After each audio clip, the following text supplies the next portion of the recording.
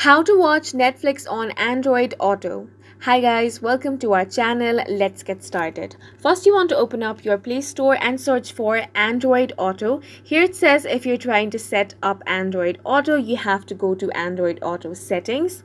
Once you're here, the first step is to connect your car, so tap on Connect a Car option. Now to get started, you have to plug your phone into this vehicle's auto compatible USB port.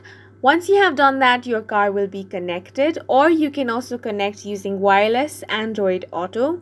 So once you have connected the car, the next step is to look for Netflix on your device. So if you don't have Netflix, you simply want to download it.